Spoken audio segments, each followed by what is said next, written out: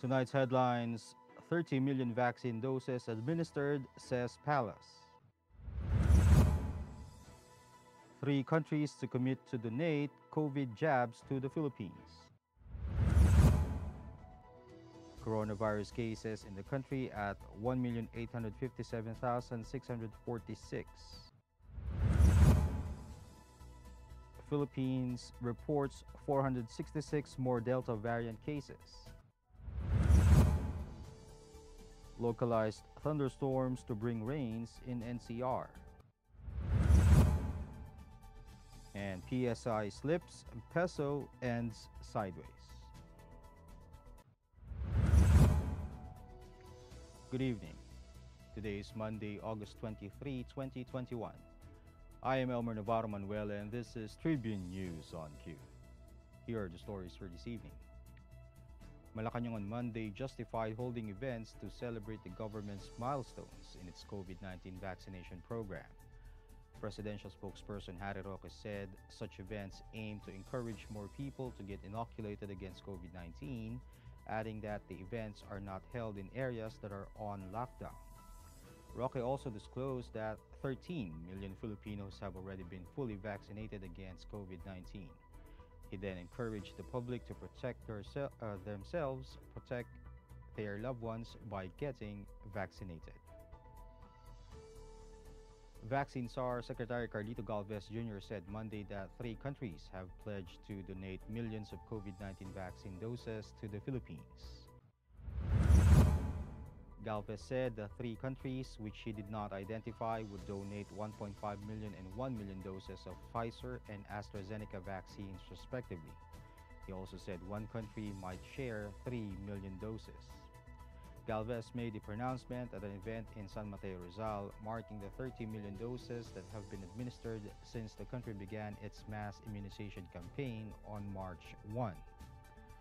The Philippines has so far received donated vaccines from China, the United States, United Kingdom, United Arab Emirates, and the COVAX facility, a World Health Organization-led initiative that seeks to ensure equitable access to vaccines, especially for poorer nations.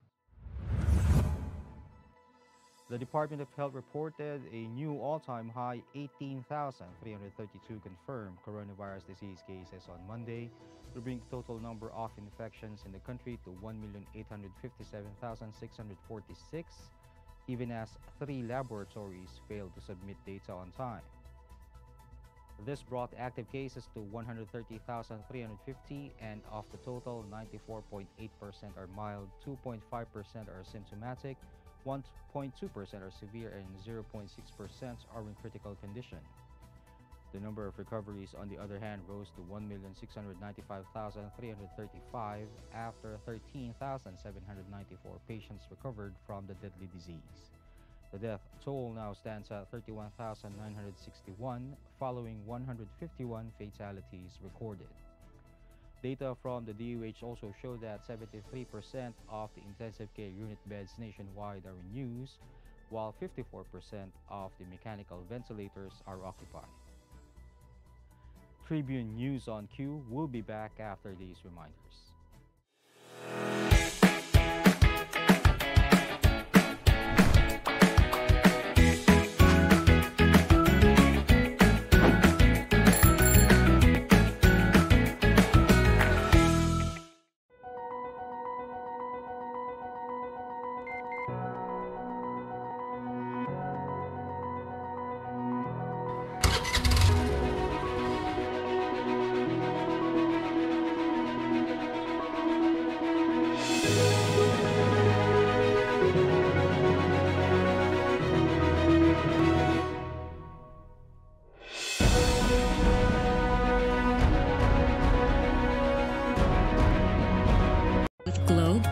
Our steps can lead us to millions of doors opening, millions of paths unfolding, and millions of reasons to keep going.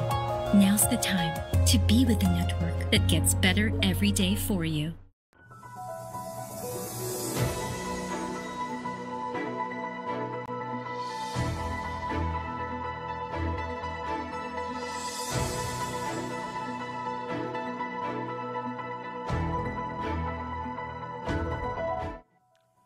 other news, the Health Department reported 466 new cases of the highly infectious Delta coronavirus variant on Monday, pushing the country's tally to 1,273.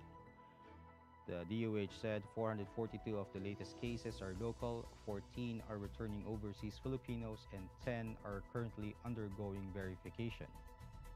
The local cases were detected in Metro Manila, Central Luzon, Cagayan Valley, Calabarzon, Mimaropa, Bicol Region, Western Visayas, Central Visayas, Northern Mindanao, Davao Region, Soc-Sargen, and Ilocos Region. The DOH added that among the 466 new cases, only 1 remains active, 8 have died, and 457 have been tagged as recovered. State Weather Bureau Pagasa announced that Metro Manila and other parts of the Philippines will experience cloudy skies with isolated rains on Monday afternoon due to localized thunderstorms. Pagasa also indicated that the southwest monsoon will bring cloudy skies with isolated rains in Palawan and Occidental Mindoro. It added that the southwest monsoon is also affecting the western section of southern Luzon, Visayas, and Mindanao. Pagasa said the tropical storm Umais, which was formerly called Isang when it was still in the Philippines jurisdiction, was last spotted at 1,265 kilometers north-northeast. It is packing maximum sustained winds of up to 65 kilometers per hour and gustiness of up to 80 kilometers per hour. And in business, the Philippine Stock Exchange Index ended Monday in the red as investors monitor jumps in COVID-19 infections, but the peso moved sideways against the US dollar. The main equities index shed 41.55 points or 0.63% to 6,591.67 at the closing bell. The broader all shares followed with a drop of 12.76 points or 0.31% to 4,110.96. Pahina Capital Development Corporation head of sales Luis Limlingan said the PSEi ended on the negative as investors closely watch the rise in COVID-19 cases around the globe and its impact on economic recovery. Volume reached 1.94 billion shares, amounting to 6.29 billion pesos. Losers led gainers at 105 to 87, while 45 shares were unchanged. Meanwhile, the peso ended the day at 50.27 against the greenback, sideways from its 50.37 close last Friday. That wraps up the stories tonight. And before we go, we would like to thank the SM Store, Araneta City, Department of Tourism, and Overseas Community Affairs Council member Alan Lin of the Republic of China for their continued support. Again, this is Elmer Navarro Manuel, and you're watching Tribune News on Q. Stay safe, stay healthy, and stay at home. Good night, and God bless us all. Catch the latest news on our website tribune.net.ph and follow us on Facebook, Twitter, and Instagram. You can also subscribe to our YouTube channel, TribuneNow. The Daily Tribune is one with the nation in facing the COVID-19 crisis, and in line with this, the Daily Tribune digital edition and press reader is now available for free online. You can also download the Daily Tribune app on Apple Store for iOS users and Google Play for Android users to get the latest and most comprehensive news online. Daily Tribune is also inviting everyone to join its community Viber Katribu to get updates on the freshest and hottest news and entertainment stories of the day. Tarcito emoticons are also available on our community Viber.